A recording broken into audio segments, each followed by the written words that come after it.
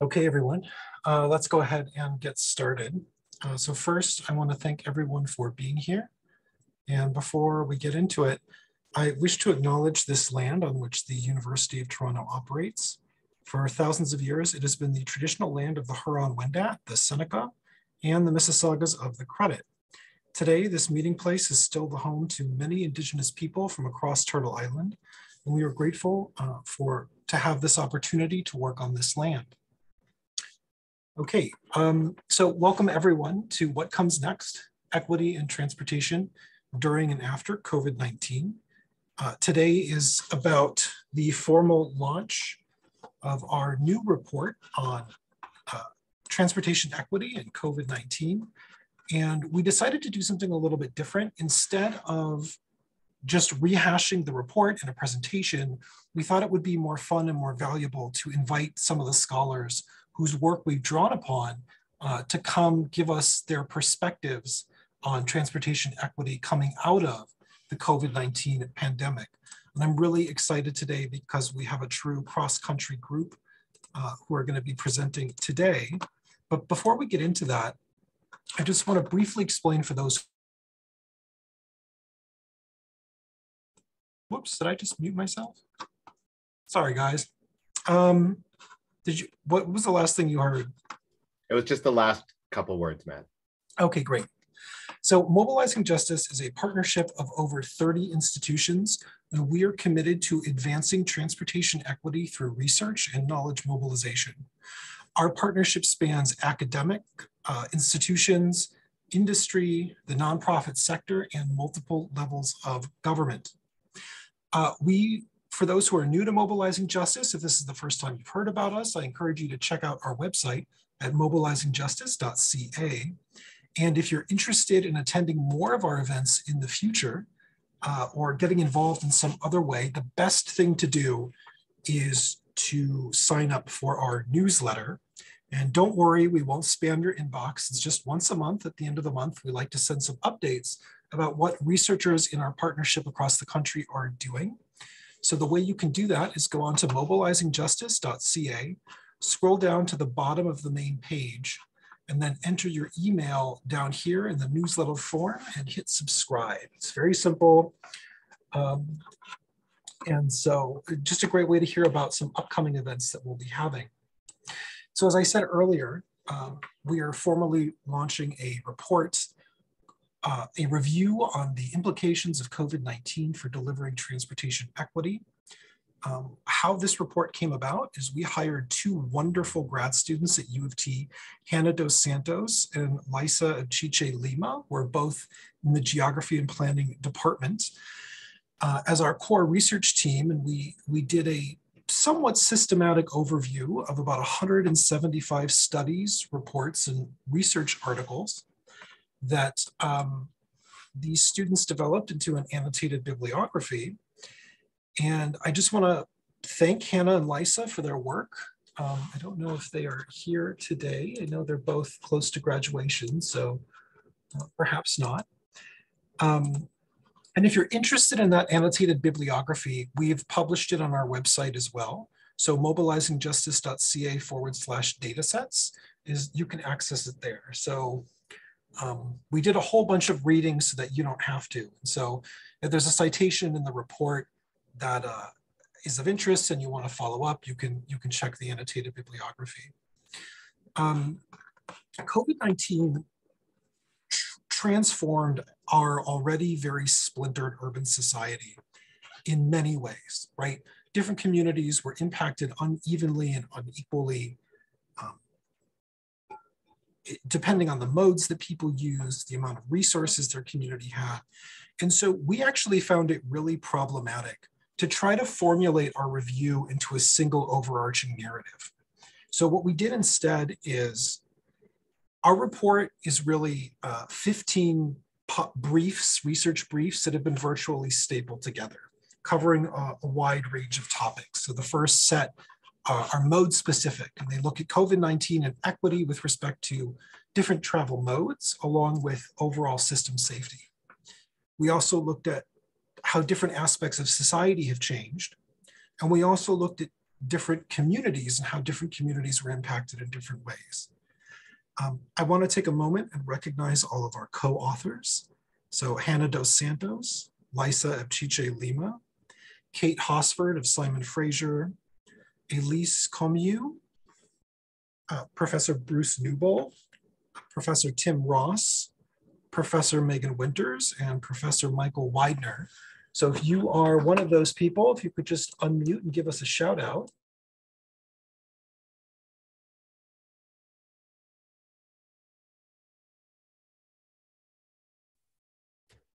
Thanks, Matt. Okay, folks are shy today. That's fine. Before we turn to our panelists, I want to talk about two recommendations that come out of the report. I know how it is out there in the world. Folks are very busy and maybe you don't have time to sit down and read through the whole report. We have also published alongside the report the executive summary as a standalone brief. And I encourage you to check that out if you're short on time. In that brief, you will find two of the main conclusions. And I just want to acknowledge that if you're in this room, chances are you already agree with these things. But COVID-19 has really driven home both of these points in ways that I think are important for us to reflect on and consider as we move forward. And the first is that transportation planning must consider diverse lived experiences when making decisions, right? Planners should anticipate and address the likely differential impacts of their decisions on equity deserving communities. You know, as you can recall, if we go all the way back to May of 2020, in those early days, many decisions had to be made quite quickly, right? And not a lot of thought was given to equity. So, you know, this was very pronounced with transit, suspending certain kinds of fare payment for safety reasons, like suspending cash fare payment, while still requiring fares, created a barrier for some folks who were digitally disconnected or who had trouble accessing fare cards. You know, advocates have long called for better efforts to address language barriers in transit, even before the pandemic. A recent study by Diab et al. Noted in a review of transit agencies' COVID-19 communications that only 4% of agencies were communicating their COVID policy changes in a language other than French or English.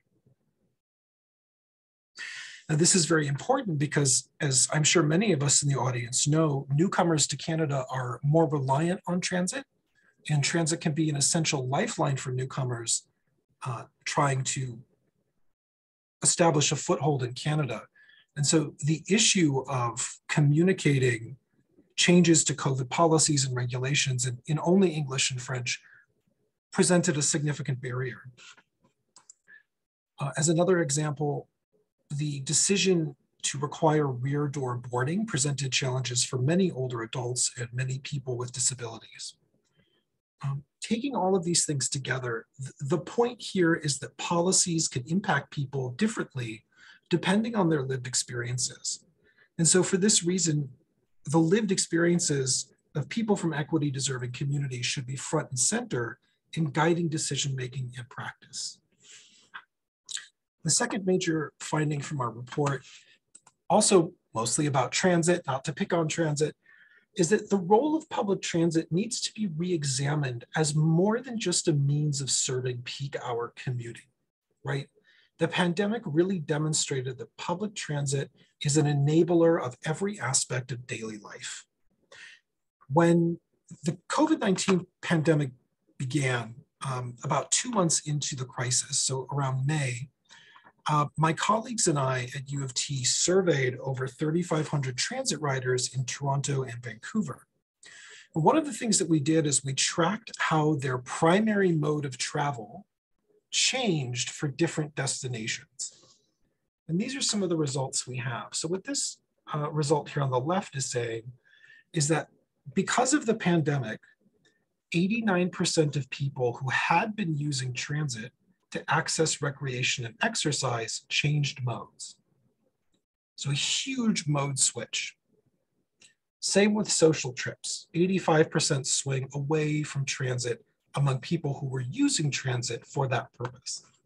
And you'll notice over here, however, the swing is much lower for grocery trips and much lower for regular trips. Unsurprisingly, when we asked people who were still using public transit why and what the most important destination was, overwhelmingly people said things like grocery store and the pharmacy. In fact, those two things together constituted about 2/3 of the respondents.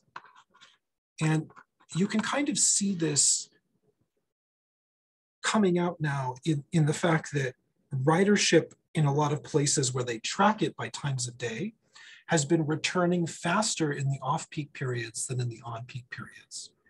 And so we're hearing a lot now about the importance of public transit use beyond just the peak hour commuter. And I think that's something important for us to keep in mind as we start to envision the post-pandemic transit system of the future. And so that's just my overview of the report. If you would like to read it, I have dropped the link to it right here in the chat.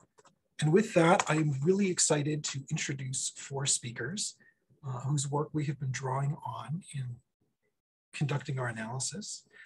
Our first speaker is Jaimy Fischer. She is a Ph.D. student at Simon Fraser University. Jaimy, the floor is yours. Thank you. I'm just gonna do an awkward screen share. I have 2 screens here, so it takes a minute. Oh, I don't have sharing permissions actually. There you go. Thanks. This one. You see, not my notes, just the screen, the PowerPoint, perfect.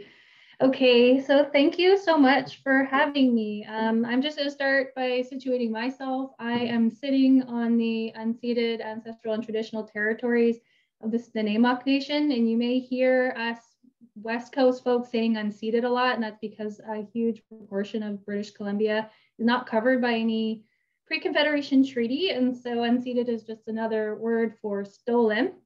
And I work and study on the territories of the Musqueam, Squamish, Tsleil-Waututh, and Coquitlam nations on Burnaby Mountain. So I'm a PhD candidate in the city's Health and Active Transportation Research Lab, led by Dr. Megan Winters, who was mentioned in Matt's intro. And my research focuses on bicycle infrastructure, equity in bicycling, and the impacts of using big data on bike ridership in research and planning. I take a very spatial lens in my work, and as was the case for so many of us, my research totally pivoted during the pandemic to look at what was going on. So I'll briefly touch on 3 things that I've worked on. And the first is a street rail locations project that's mentioned in the reports. We did this work looking at the rapid response phase of COVID-19. So what was happening in the very first wave. So in the rapid response phase of the pandemic, cities across the world were installing street rail locations to support a massive increase in demand for active transportation. And so these were things like pop-up bike lanes, slow streets, and anything else that diverted street space away from motor vehicles and gave it over to people using active transportation. And then at the same time, cities were scrambling to make these installations. There was guidance coming out from groups like NACTO and the Federation of Canadian Municipalities around equity in street reallocation provision and how cities might go about doing that. And so this was really a response to that. And the case study was a spatial equity analysis looking at where street reallocations went and what types of neighborhoods had access to them. So we did this work looking at 3 mid-sized Canadian cities. Again, this is a different context than we're used to seeing as well. A lot of the research on bicycle infrastructure and ridership comes out of large cities, but we've learned that there's a completely different context in mid-sized cities. The geography is very different. And then just in the interest of time, I'm just gonna highlight the key findings because we do have an accessible story map that we've made for this paper that you can go around and click on the maps and get a good overview of the work on the Canadian cities. So for our spatial analysis, what we found was that the bulk of street relocations in these mid-sized cities happened in core areas with the highest population densities. This was not surprising, given that the goal was to make more room for people, and these were the most crowded places in the city.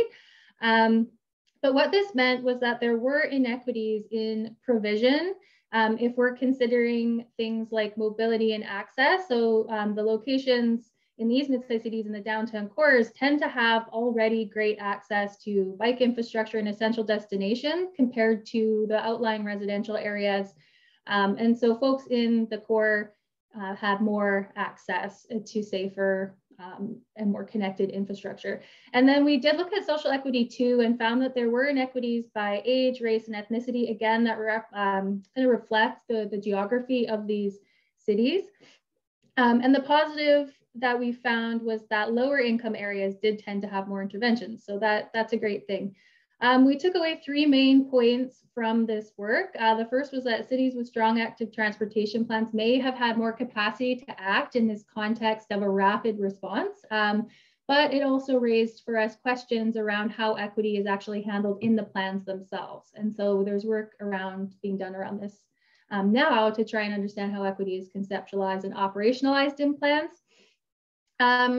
We also found that street reallocations may not have been serving those who were most in need of them. So the early response, again, focused on high population and high activity, but the approach was to act first and then engage after. This was not well received in a lot of communities. And in a sense, street reallocations acted as somewhat of a lightning rod around exclusionary practices, racism, and other harmful practices in transport planning. And so we're seeing more conversations around this today as well. So that's a great outcome. And then finally, we noted that evaluation of these interventions was essential, but data were very lacking. So we could learn from these as pilot projects, but few cities had any data on usage. And so my recent work is speaking to this pervasive data gap on bicycle ridership. Recently, we tapped into Strava Metro bike volumes to look at cycling through COVID in Canadian cities. And so Strava is a social fitness app that's popular for its social network features and ability to track activities on your phone's GPS. And the app experienced major uptake through COVID because we were all apart. So people were exercising and connecting through the app.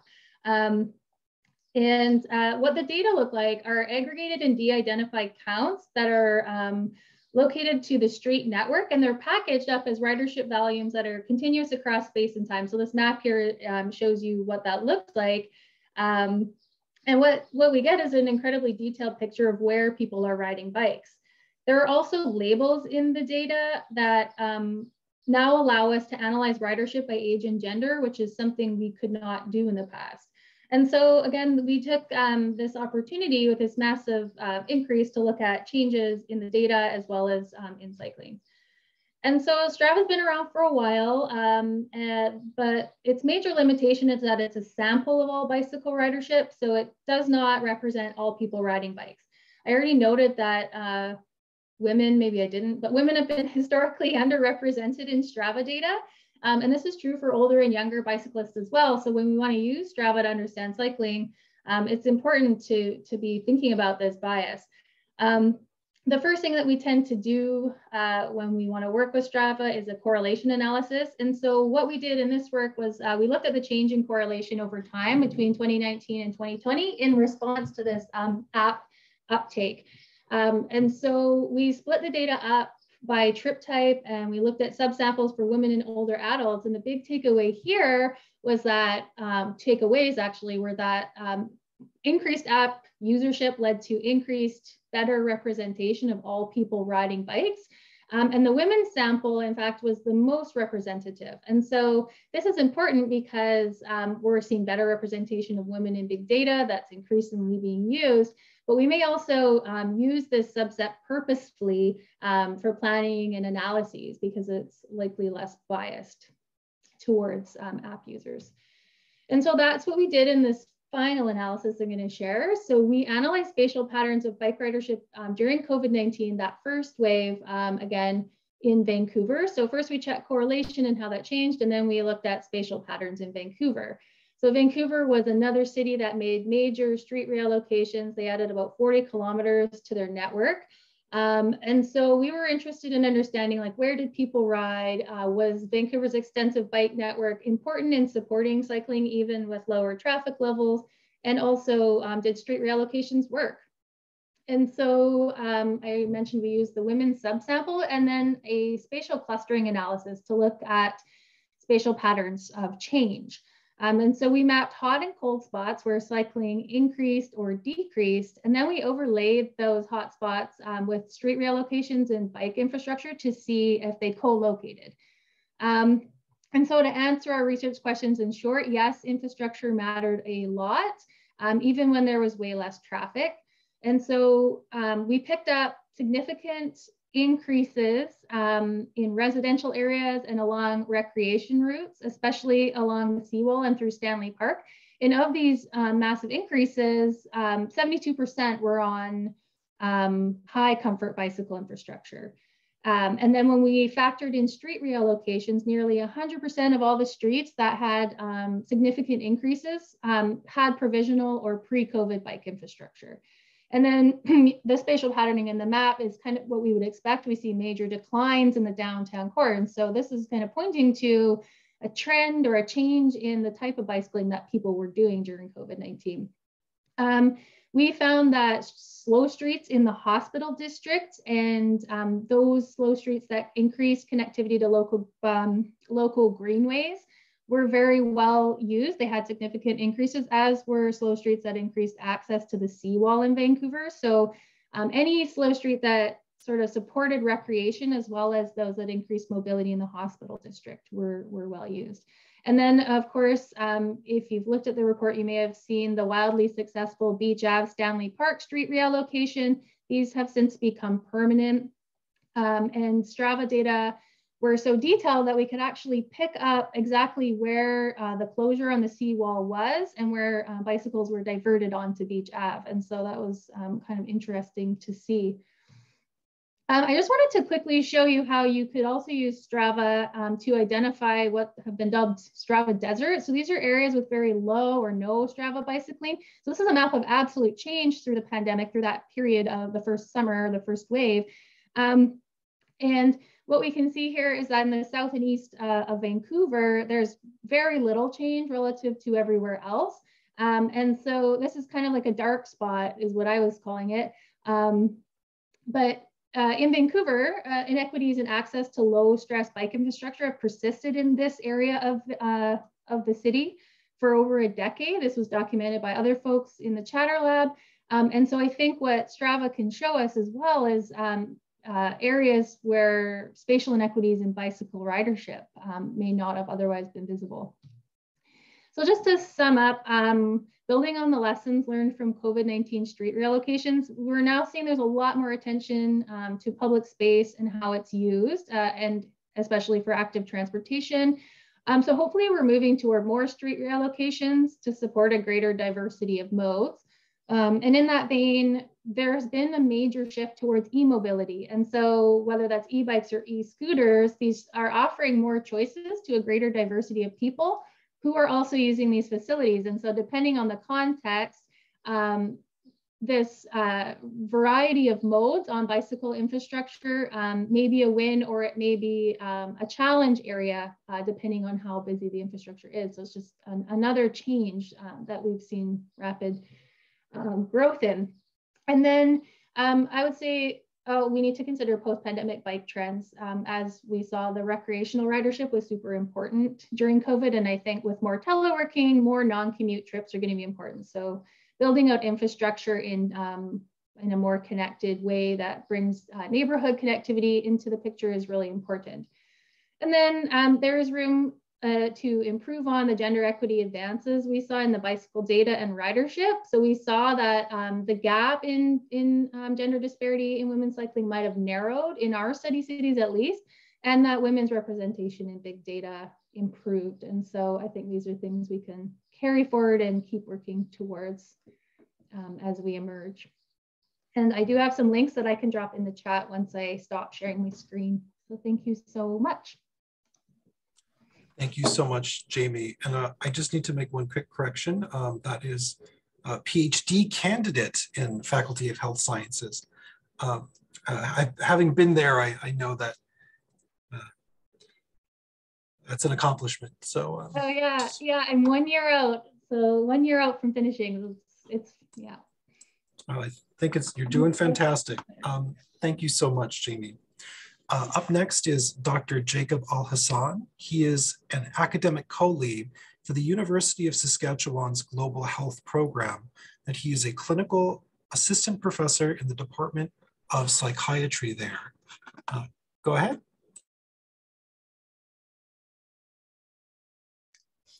Thanks very much. I'm just gonna, like Jaimy, try to share my screen and then see if it works. Okay. Does it work? Everything good? Okay, fantastic. Yeah, so thank you so much for inviting us, especially, inviting early career folks to have this conversation. I think is especially important. Most of the work that I'm going to be presenting on is more pre-pandemic, but hopefully there's lots of lessons in there. So I'm actually joining from Saskatoon on Treaty 6 territory and the homeland of the Metis. And I'd like to share some of the work that we've been doing on intercity transportation and health and some of the implications of this for sort of a post-pandemic kind of context. So in May 2017, the Saskatchewan Transportation Company, which was a public bus company created in 1946, was closed by the Saskatchewan government to reduce a budget deficit.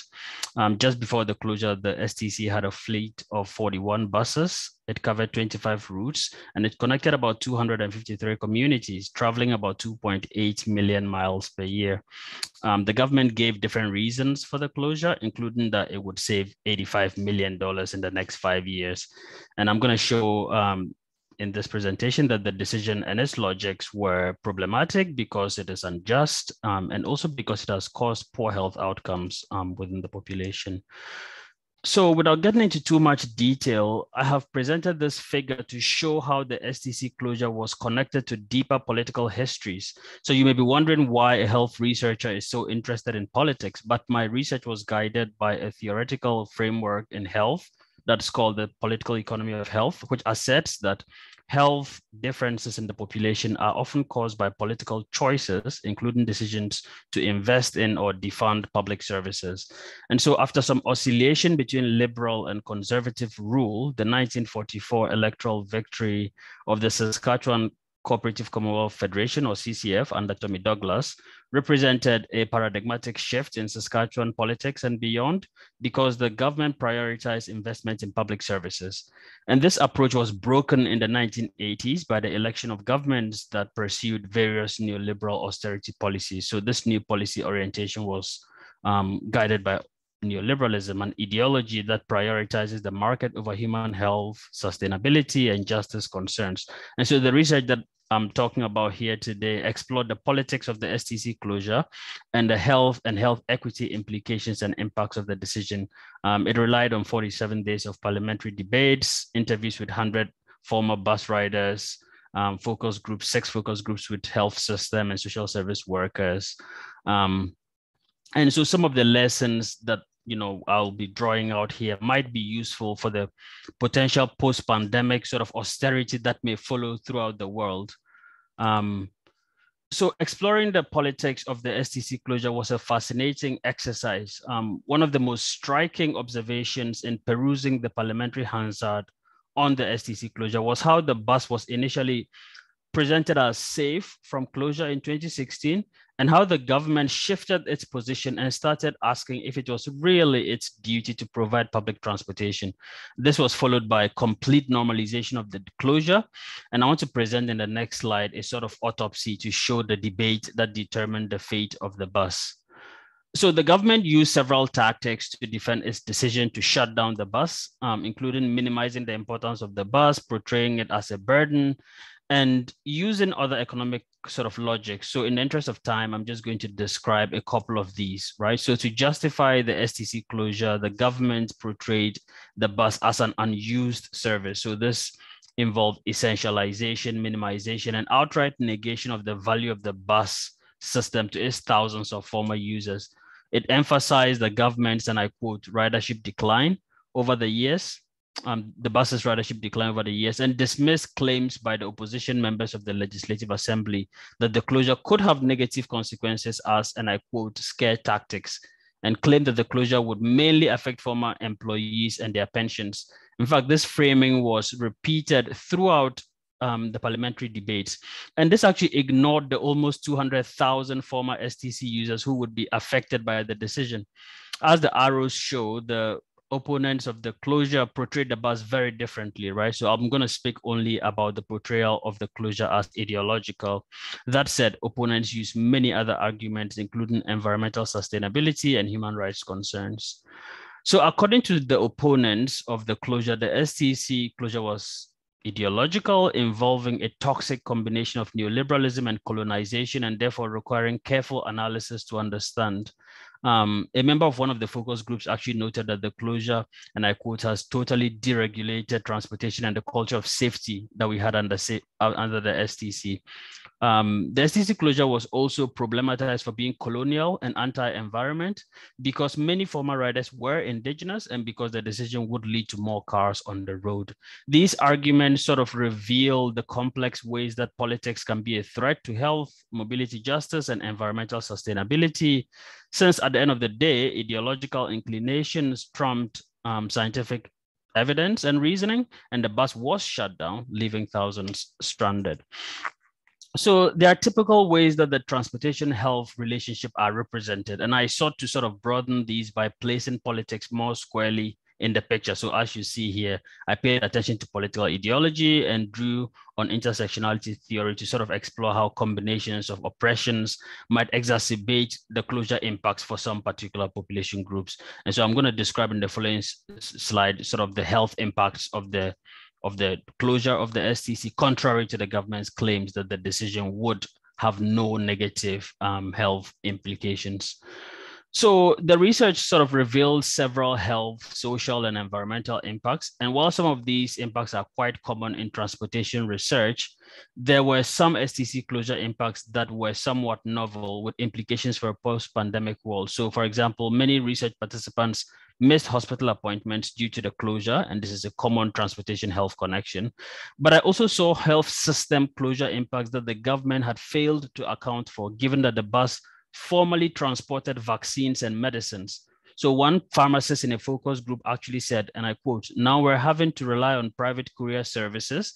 Sometimes it's frozen. In the summer, it's too hot. We're throwing out thousands of dollars of medication. We never know when medication is showing up. It's really hard to tell someone with cancer that you can't have your medication today because your drugs didn't show up." And so we can imagine what this means for a world where vaccines need to be transported very quickly in response to all sorts of pandemics or emergency kind of situations. The closure has also had many psychosocial health impacts on people who cannot travel anymore. And such people experience loneliness, stress, and a loss of independence. And one participant noted that with the closure, she feels, hopelessness, cut off, isolated, disconnected. Many participants highlighted environmental concerns, and this quote by a 21-year-old is now etched in my memory. He made it clear that being forced to buy a vehicle as an environmentalist is, and I quote, like if a vegetarian was forced to eat meat.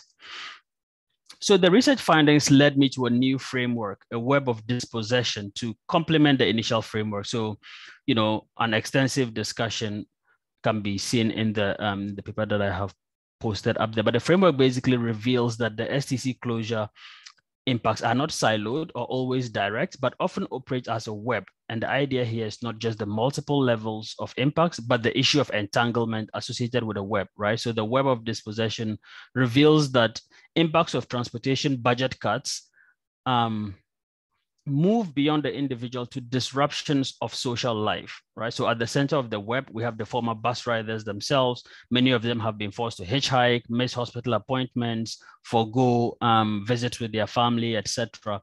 And given that most of them are connected to other people, that's their family, who don't want them to bear the brunt of the absence of a public service, the family members become caught in the web, so to speak, as they try to help the former bus riders access services. So here, for example, the family member may drive long distances to help the former rider, or feel some of the stress, worry, and anxiety experienced by the former bus rider. And in some cases, the family member may be unable to provide transportation themselves, and some other community member has to step in to offer support and bear the driving burden. So people trying to offer this kind of help may do so at their own personal cost. And so disruptions in the health system and environmental concerns all illustrate how all of us could be affected by the loss of a bus, which was framed as affecting only 250 former employees. So the closure of STC shows, in the words of Ted Schrecker, how politics makes us sick, and the closure impacts have been multiple and varied and affect more people than we realize, and it remains a threat to health and mobility justice. So this project sought to travel the long road from politics to embodied health inequities by showing how one announcement to close a bus company in Saskatchewan's Legislative Assembly has dramatically changed the lives of the most marginalized in the province. And let me end here with the quote by former Colombian Mayor Enrique Peñalosa that public transportation is a powerful democratic symbol, and a developed country is not a place where the poor have cars, but rather one where even the rich use public transportation. Thanks. Jacob, I want to thank you so much. There's a lot to reflect on in that I think is very relevant, given subsequent closures in inner city bus services that we saw during the pandemic. Really important work. Thank you. Up next is Dr. Ignacio Tiznado-Aitken. He is a postdoctoral fellow and research coordinator of the Suburban Mobilities cluster here at the University of Toronto. Ignacio, the floor is yours. Thanks, Matt. I'll be sharing my screen.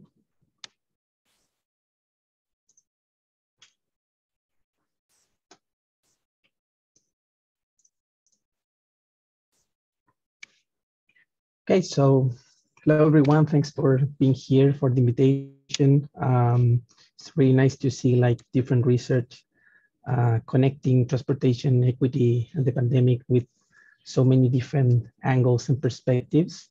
Today, my presentation will be about motives behind prospective public transport use after the pandemic in Canada.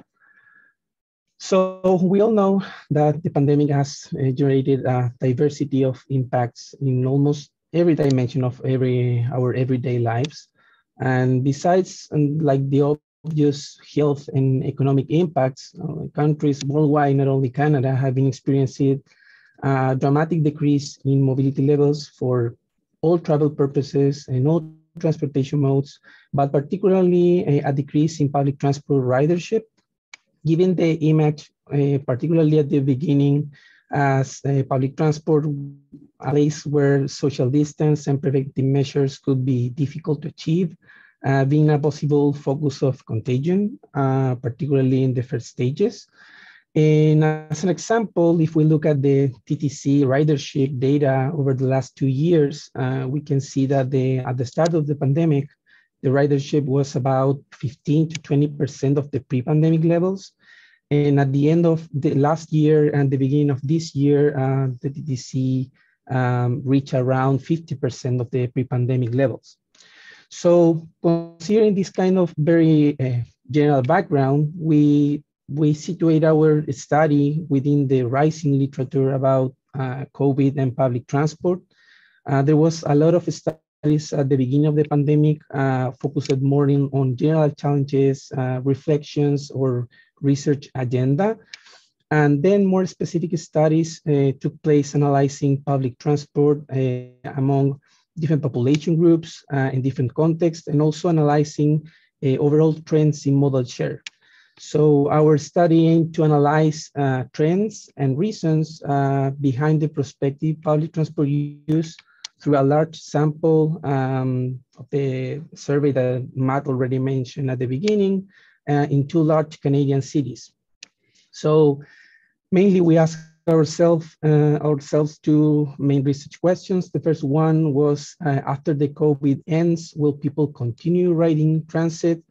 And the second one were the reasons behind increasing, maintaining, or decreasing public transport use. So as I said before, to answer these very specific questions, we used a public transport and COVID survey applied in Toronto and Vancouver. So we had two different waves. Wave one was restricted to adults who took transit more than once a week pre-pandemic. And then wave two last year captured changes in travel behavior before an anticipated effort in late spring regarding vaccination. So from this very large survey, wave one, nearly 2,000 people answered wave two. And in this way, we use an open question where 1,400 people said a little bit about the reasons behind their prospective public transport use. So the specific question that we used in this case was, how strongly do you agree or disagree with the following sentence? After the crisis ends, I would probably ride transit less than I did before COVID. So that was our main objective in this case. So how we analyze the data, we use two main techniques. First, we use text mining. We had a wide diversity of answers. Some of them were very, very short. Others were very long and detailed. So we first used some frequency plots to see like the most used words and words associations as well. But then we tried to analyze like sentiments behind those answers. So for that, we use an emotion classification from NRC, and this allowed to associate words with 8 basic emotions: anger, fear, anticipation, trust, surprise, sadness, joy, and disgust. And therefore, we had a first idea of the feelings behind the decision to ride less or to continue traveling by public transport. And then a second step of our methodology was based on a more qualitative content analysis. So our members extract like the main concepts or labels attached to the answers, trying to code, creating a very comprehensive coding system, trying to extract the main themes and sub-themes that were in the data. This way, we were able to create some categories that emerge from the answers and try to differentiate this decision behind traveling less or continue traveling by public transport. So I will show you a very brief summary of the main findings. First, the sentiment analysis that I told you before. In this image, you can see each emotion and the percentage associated. People who use less transit is in the figure above, and people who use the same or more transit is at the bottom. So there's two main things that I want to highlight here. First, we found that trust and joy were high on the emotion of people who won't be riding less, which is an interesting result considering how transit has been usually portrayed as a very unsafe or inconvenient mode of transport, especially during the pandemic. And second, we saw more positive emotions for people who will be using transit and more negative feelings for people who will be changing to other transport modes, such as, for example, fear or sadness, okay? So what about the more detailed analysis that I told you before with this qualitative content analysis with codes and subcodes? So for people who will be using less transit, we found several reasons behind that decision. Some of them were more financial, using new transportation alternatives, employment and safety related reasons, and also an overall discontent towards public transit. Some things to highlight here as well. The most common codes for people who will be using less transit after the pandemic fell under this new transport alternatives category. And a switch from public transport to active transportation like walking or cycling had the most significant amount of responses. And then in second place, switching to personal car use. So this indicates like an overall, I would say, surprising trend that shows that participants favoring other active transportation modes due convenience and also sustainability implications. Aligned with the overall employment trend being a significant factor impacted the pandemic and how people portray his labor future, employment was also mentioned by almost half of our sample, particularly about how the work from home dynamic will impact and generate in the future less travel. And finally, regarding safety and health issues, which is the code 4 that you see in the table, this was mentioned by around a third of the sample, reflecting on one hand like COVID or disease-related concerns, but also some positive effects about using active transportation modes. So in contrast, people who will increase or maintain their transit use reveal different reasons. You can see here a lack of alternatives, need for traveling, affinity with transit, and also some environmental reasons.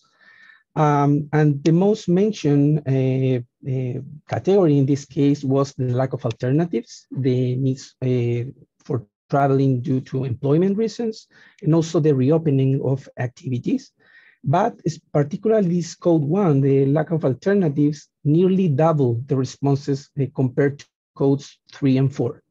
So this indicates that public transport use after the pandemic is primarily influenced by being constrained regarding transportation options. And of course, there's people that relies on transit for daily mobility. And this might suggest that in present for other options, maybe transit would not be the first option for many respondents, but of course perform a key role in terms of social equity. In another important category, captured like by all the responders who believe that will be safe to return to public transport after the reopening, considering additional safety measures. And this code particularly can demonstrate that respondents trust in public health and COVID measures, and that riding public transport can be a safe public transport mode, different from the first image that we have at the beginning about public transport. So jumping into the conclusions, of course, our analysis allow us to understand a little bit the main motives behind this prospective public transport use in Canada. We identify several reasons, sentiments associated for people who will be riding less, equal, or more. And of course, we identify people who rely on public transport no matter what the circumstances, and also people who can choose alternatives, but mainly because they have the possibility to work from home or access to private modes or active mobility. Our next steps, of course, in this research, this is a very preliminary one, but we want to go one step forward and try to identify different user profiles, considering socio-demographic information and also their previous, actual, and expected behavior. Just to end my presentation, some open questions that could be interesting for the discussion. First, how do you picture like this post-pandemic future regarding public transport? I know that particularly in the case of public transport, we have important challenges regarding coverage, finances, safety, equity. And second, very related with this idea of identifying profiles, do you think that maybe we should propose like very targeted policies for the groups identified? I'm specifically thinking about people switching transportation modes and those who will be relying on public transport after the pandemic. And that's all. Thanks for your attention and look forward for our discussion. Ignacio, thank you so much. Some of those results are really, really striking, especially the sentiment and emotion difference between those who switch to cars versus active travel. Okay, our final presenter is Dr. Leah Ravensbergen, who is a postdoctoral fellow at the Transportation Studies Unit at the University of Oxford. And the floor is yours. Thank you. Thank you for having me. And yes, I'm currently at the University of Oxford, but I'm going to be presenting some work today that I did when I was a postdoctoral fellow at McGill University. And I'd like to just quickly acknowledge my co-authors, Juliette Fournier and Ahmed El-Ghanady. I'm going to talk to you today about mobility of care. So what is mobility of care? Mobility of care is all the travel required to perform care work. So this is all the unpaid work that people carry out to maintain a household. So this can involve getting groceries or running errands, escorting children, or escorting older adults to, let's say, health appointments or something like that. Mobility of care is interesting to me because some people have argued that it's underquantified, undervalued, and rendered invisible due to gender bias in the way that we gather, interpret, analyze, and visually represent travel data. For instance, a lot of care trips can mistakenly be considered trips made for leisure or for personal interests. A lot of travel surveys will have questions about shopping, but not really distinguish shopping trips that are for fun and shopping trips that are for the upkeep of the household. And sometimes care trips are short, so they can be hard to capture, and therefore they can be underrepresented in studies today. Whoop, I went too far there. So the research that I'm presenting today was an exploratory analysis of mobility of care in Montreal. We were just interested in understanding how significant this mobility was and who completes this kind of travel and how. So what we did was an analysis of the Montreal Origin Destination Survey. And yes, this was in 2018, so before COVID-19. And we redistributed the trips in the OD survey to capture which ones are really considered care, following a method put forth by the person who coined mobility of care. And what we found is, first of all, mobility of care are very significant. We often don't hear talk explicitly about care trips and transport planning, but they're really a large portion of daily travel. In the OD survey, 28% of trips were considered mobility of care. So that's biggest after the commute to work. What we also found was that there's serious equity considerations in mobility of care. If we look here, we see that they're disproportionately completed by women. So 32% of trips are completed by women compared to 25% completed by men. But it's not just about gender. There's also an income variation in mobility of care.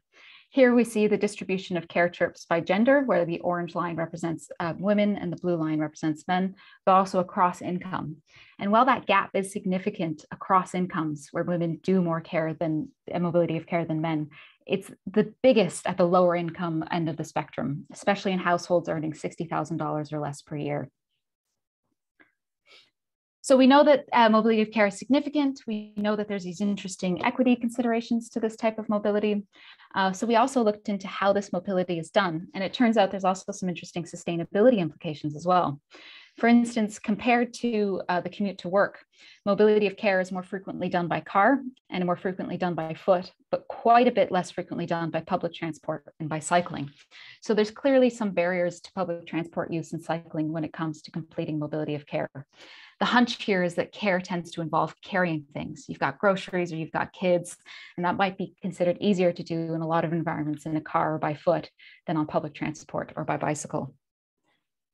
But given this, some people do care using public transport, and especially lower income families. In fact, regardless of gender, families earning $30,000 a year or less tend to use public transport quite a bit more to do mobility of care. And this is where we also have the biggest gendered gap in who's doing that care. So with that, I'm sure you're all thinking, well, this is all very interesting. I haven't thought of care this way, but what does this have to do with COVID-19? And it's true that the results that I'm presenting today were from a survey that was distributed before COVID-19. But the reason I wanted to talk to you briefly about care today is that I think it's particularly important to think about care and to plan around care in a post-COVID-19 world, or a COVID-19 world. I don't want to be too optimistic and call it post-COVID. For instance, we all know this is one of many studies that have found that commuting patterns completely changed during the pandemic. A lot of people were working from home, and trips, as some of the research showed today, centered not necessarily around the trip to work, but other trips became more important. Care has always been significant and has always been essential, but even more so now in a COVID or post-COVID world. And that's likely to continue, at least for a while. Across the political spectrum here, we can see that people aren't necessarily keen to go back to commuting 5 days a week. So the significance of care and mobility of care is bound to be even bigger proportionally in the post-COVID world. So that I know is very brief, but the quick take-homes are that mobility of care is significant. You know, in Montreal, they represent 28% of daily trips, and they're bound to be even more significant now in a COVID/post-COVID world. There's also seriously equity considerations to mobility of care. Women, and particularly low-income women, complete the bulk of this mobility. And that there's sustainability considerations to it too. If we want to be encouraging sustainable travel modes, such as public transit and walking and cycling, For public transport use especially, I think we need to think more seriously about how we can plan better around care. With that, I'd like to thank you, and I can put a link to the full article in the chat. Thank you so much, Leah. I think it's a really important point that you bring up, and something I think across all of the presentations that really comes to the fore is the importance of non-work trips, of care trips, of healthcare trips, of other trips related to health and well-being. And so with that, I'd like to open the floor up to the audience. If anyone has questions for any of our panelists, you can go ahead and use the raised hand button. You can click on the reactions button on your Zoom tab, and you should see the raised hand button right there. Are there any questions from the floor?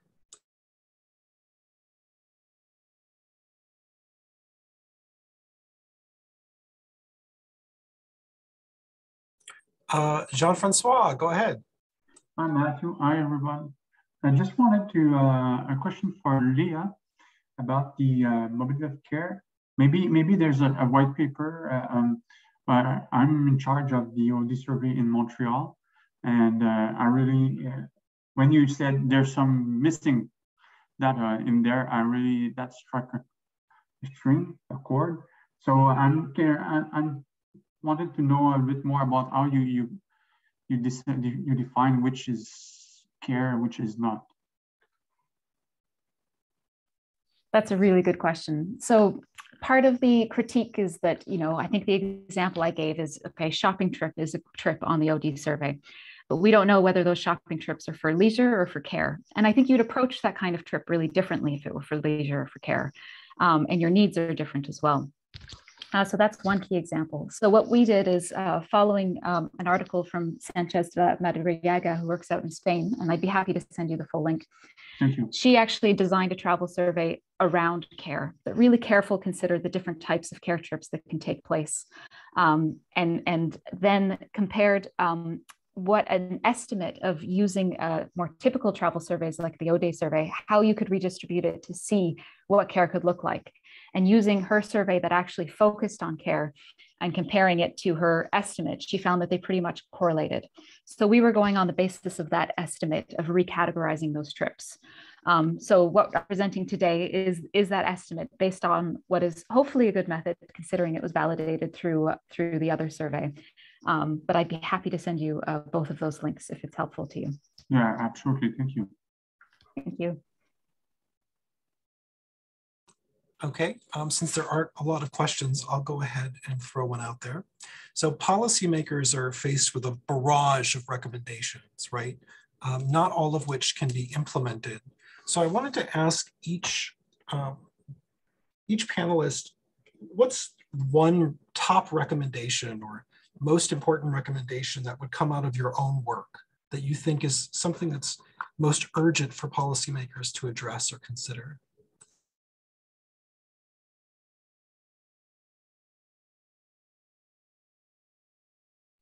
I can speak first. I mentioned it at the closing of my presentation, but I think that continuing to build out safe and protected bike infrastructure that separates people from motor vehicles is a key, especially considering the synergies are like, I'm learning so much about transit from the other presenters. So especially considering potential mode shifts and more people continuing to use active transportation. So that would be my top recommendation in my field.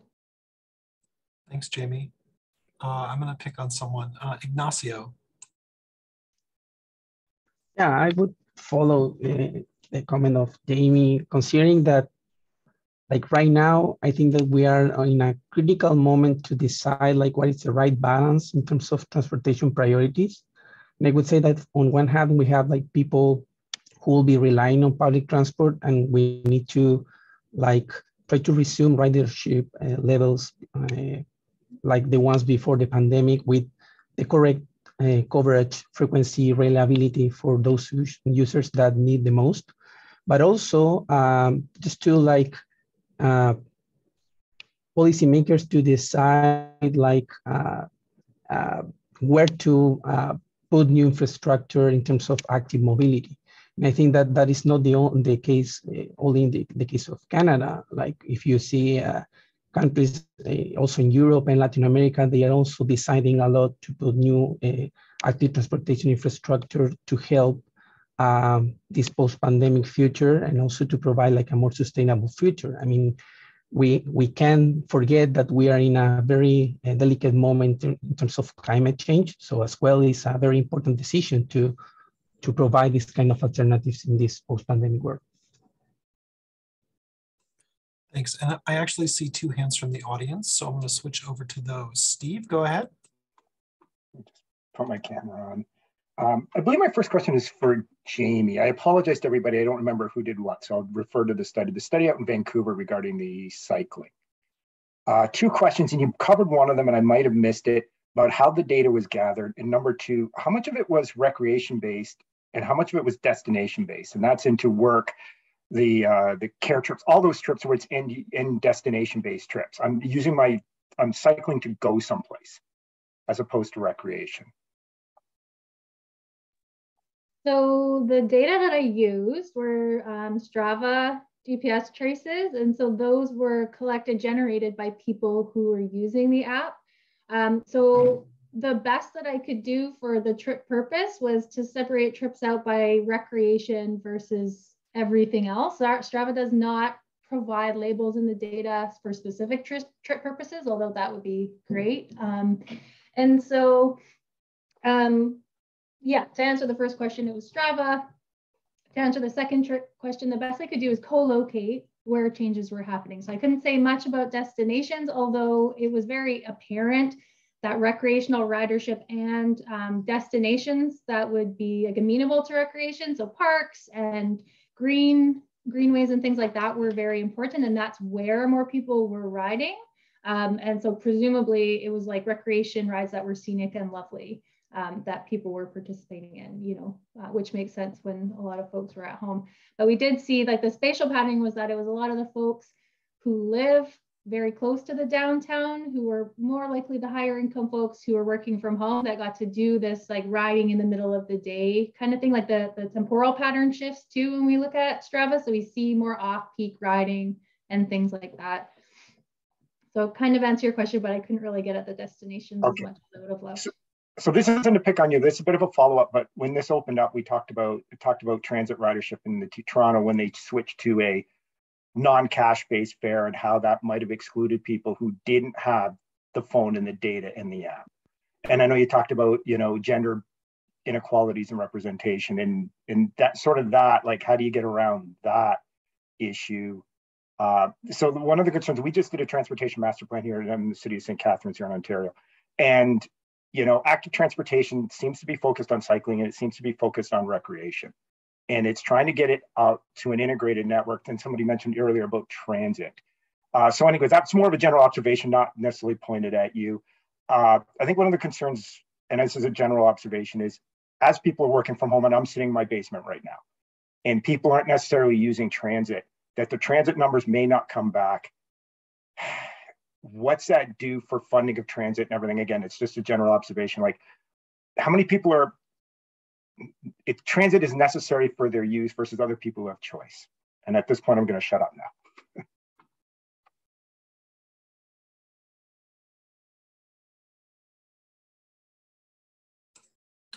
I will say that, and this gets back to one of the points I made in the beginning, is I think the pandemic is still very much challenging us to rethink public transit as being about all those other trips beyond work, and dealing with the funding that we had based on revenue from peak hour, and how to reimagine transit systems and think about service delivery with such a big shift in demand is I think the big challenge right now.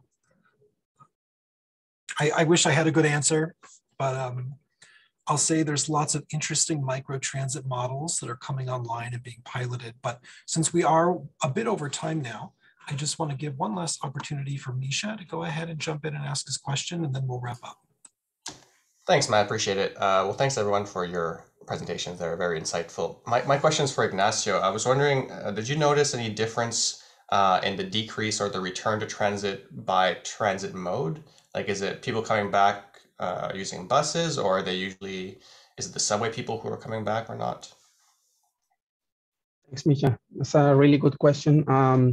That's probably for our second step in the research. Now we want to analyze like the differences, because we have the information of wave 1, we have wave 2, and probably at some point we will have wave 3, hopefully.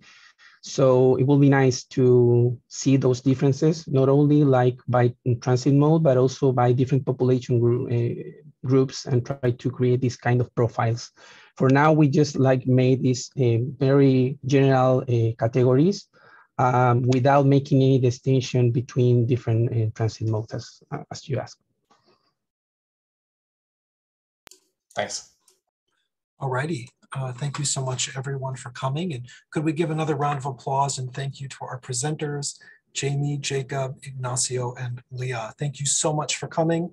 Please check out our report at mobilizingjustice.ca. And yeah, if you have any questions on that, you can always email me at matthewpalm@utoronto.ca. And with that, thank you, everyone, and have a good rest of your week. Thank you. Thanks, Matt. Bye-bye. Thanks, Bye. everyone. Bye.